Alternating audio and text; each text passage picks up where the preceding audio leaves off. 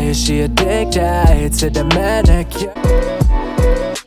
Hey guys, it's Jules. Welcome back to my channel. Today I have a bikini tutorial. I made this bikini, but I'll put a photo here.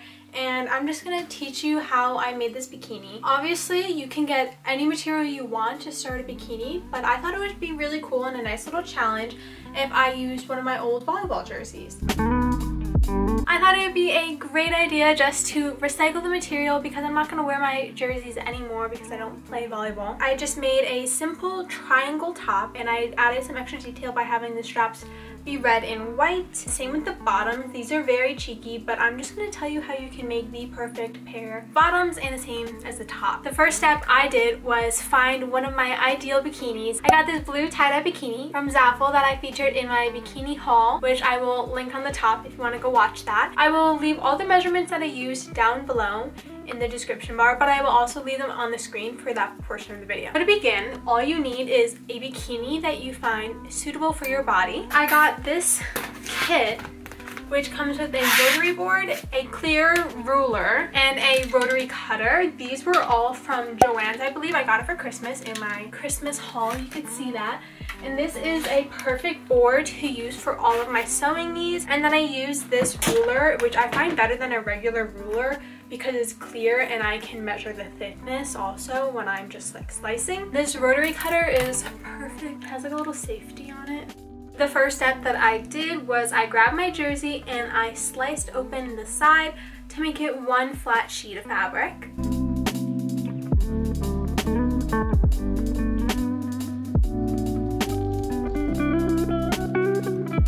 I also sliced up through the arm on the seam so that it was a perfect flat sheet. I laid out my bikini and then I used my rotary cutter to cut along the bikini, and also a tip is to cut an extra inch away from the bikini so you have extra seam allowance when you are sewing. I didn't necessarily make that a big priority when I was making my bikini, which is why it is extra tiny. And then I just cut all the way along the edges of the bikini to have the perfect bottom. When you're cutting your bikini, you have to cut the outer and the inner layer of fabric. You're gonna want to double your material that you're cutting out. As you can see in the video that I cut out the bikini once in one long strip, and then I cut a second piece of fabric, which was I cut the top portion of the bikini and then the bottom portion separately because you can sew it together when you're done. And then as you can see, my next step is that I just pinned the bikini together. I put the bikini on top just to have a perfect reference to put the pins right where the bikini lines up with my fabric.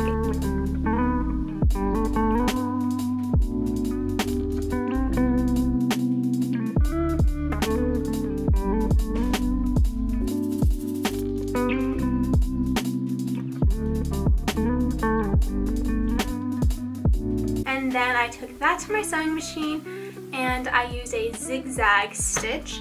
I try to make it a bigger zigzag stitch than just the smaller one.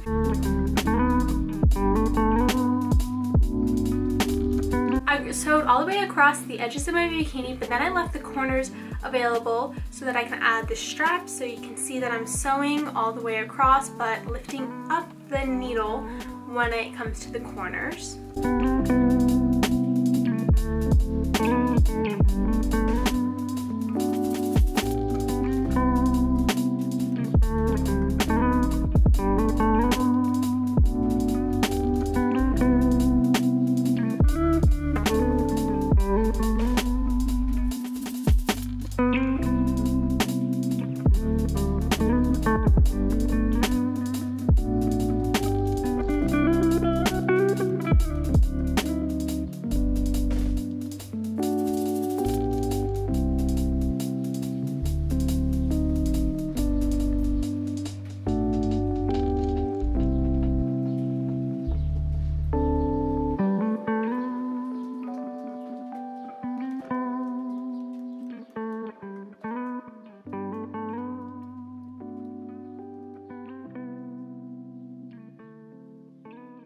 The next step was to get my jersey, and I used the sleeves for the straps.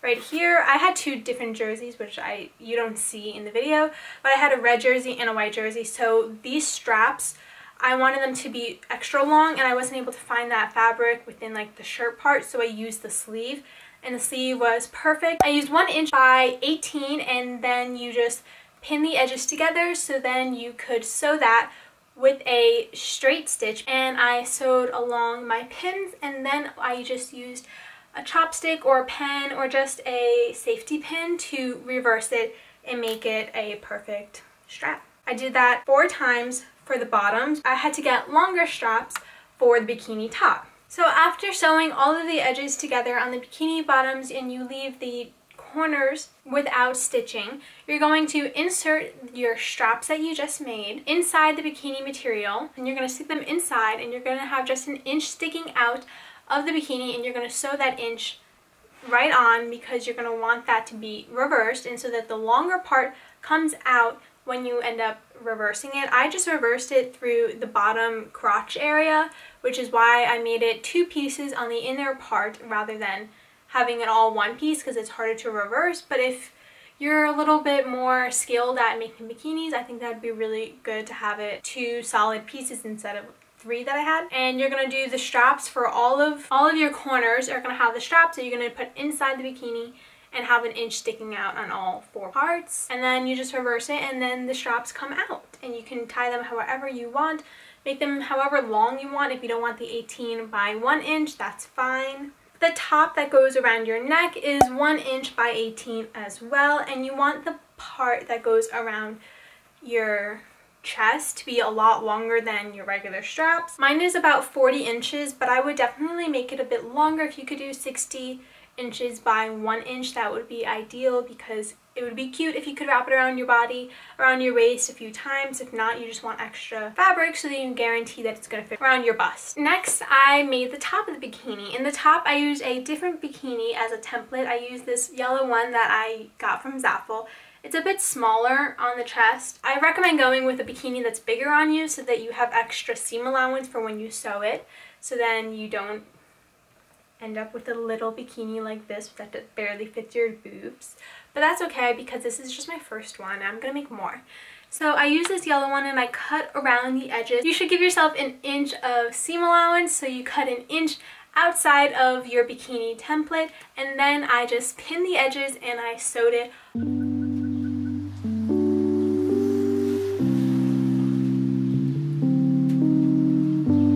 all together. Of course, you're going to avoid the corners of the bikini, the top and the sides, so that you can add the straps in later. And when it is reversed and you're sewing it, you're going to get the straps that you just made and put it inside the corners, and you're going to have the long part inside of the bikini that you just, of the triangle that you just made.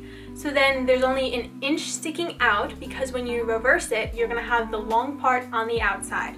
That may sound confusing, but you can see it in the video. The last step is to sew along the bottom. You're going to want to do the very closest to the edge of the bottom of the triangle, because then when you reverse it outwards, you're going to need to make another line so that you can add the strap in. You're going to make it sort of a tube, and then you're going to get a safety pin and insert the strap into your tube that you just created right here along this edge.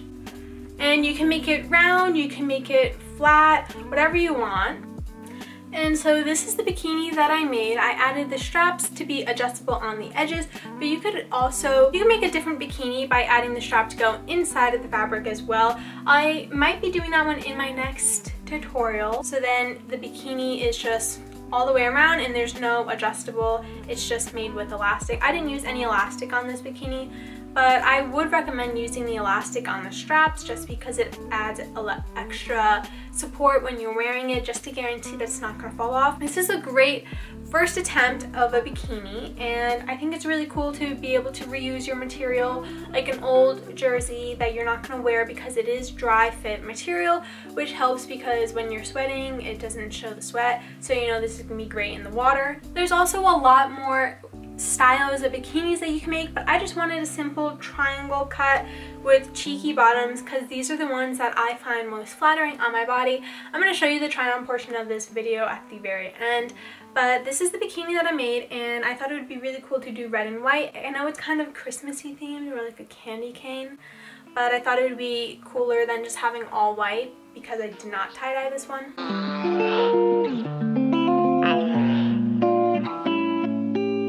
She addicted to the manicures and coffee. But don't say that, cause she ain't that. No, she is more than she seems. She addicted to the manicures and coffee. But don't say that, cause she ain't that. No, she is more than she seems. She a diva like my daughter. Gotta have it, she all done up. And if she see it, then she cop it. She don't care if you don't. And this is the bikini that I made. I hope you enjoyed this tutorial or found it a little bit helpful. If you did, give it a thumbs up and subscribe, and comment down below if you're going to make this bikini, or if you think this is a cool style, or anything you want to write. I'll comment back to you. And thank you so much for watching this video all the way up until now, and I will see you next time. Bye! More than she seems. She addicted to the manicures and coffee.